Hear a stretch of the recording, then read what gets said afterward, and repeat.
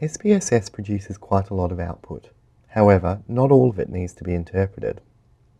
In the descriptives table, we can see that there were 8 dogs in each group. The mean jumping time for the no escape group is clearly higher than the means for the other 2 groups.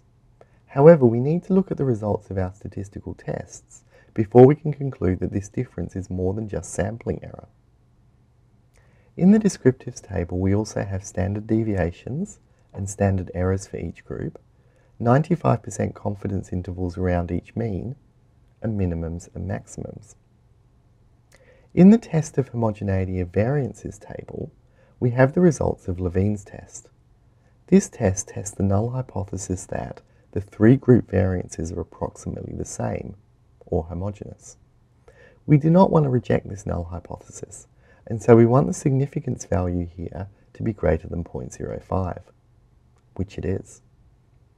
So in other words, we can assume homogeneity of variances.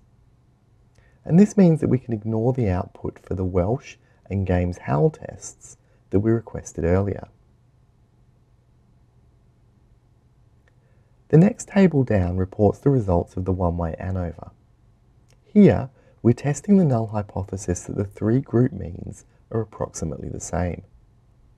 As the significance level here is less than 0.05, we're able to reject this null hypothesis and conclude that the group means are not all the same. But that's all we can do.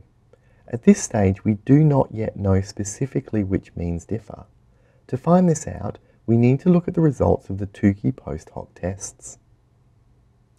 The degrees of freedom, F ratio, and significance levels should be noted down, as they'll be required for your results. The robust tests of equality of means table can be ignored, as homogeneity of variance is assumed. Likewise, the Games-Howell section of the multiple comparisons table can be ignored. Instead, we'll focus on the Tukey HSD, or honestly significant difference section.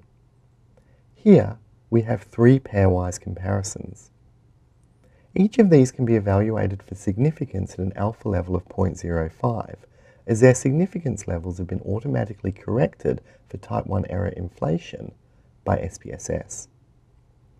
The first compares the means for the escape and no escape groups, and it's statistically significant at an alpha level of 0.05.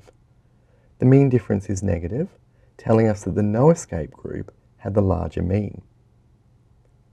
The second pairwise comparison is between the escape and control group means. This comparison is non-significant at an alpha level of 0.05. The 2 means do not differ by any more than would be expected by chance. The final pairwise comparison is between the no escape and control group means. This is significant, and the positive sign of the mean difference, calculated as no escape minus control, tells us that the no escape condition had the larger mean. In other words, the animals in the no escape group took significantly longer, on average, to jump the barrier after the light was turned on. We can report these findings as t-tests, where t is the mean difference divided by the standard error of difference. The degrees of freedom are the within groups degrees of freedom from the ANOVA table, which is 21 in our case, and the p-value can be read directly from this table.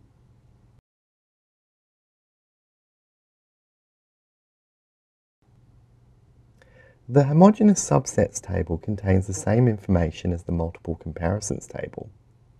The control and escape conditions are in the same subset, which indicates that they do not differ from each other. And they both differ from the no escape group, which is in a different subset. And finally, if you're not comfortable with reading direction from the means table, you can simply interpret the means plot. The no escape group took significantly longer to jump the barrier than the other 2 groups. The escape and control groups did not differ by any more than would be expected by chance. To report these findings, we might say something like this.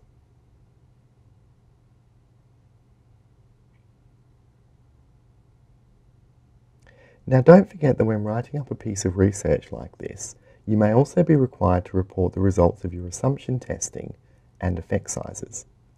Effect sizes are necessary for interpretation as they give the reader a sense of the magnitude of each of the effects that you report.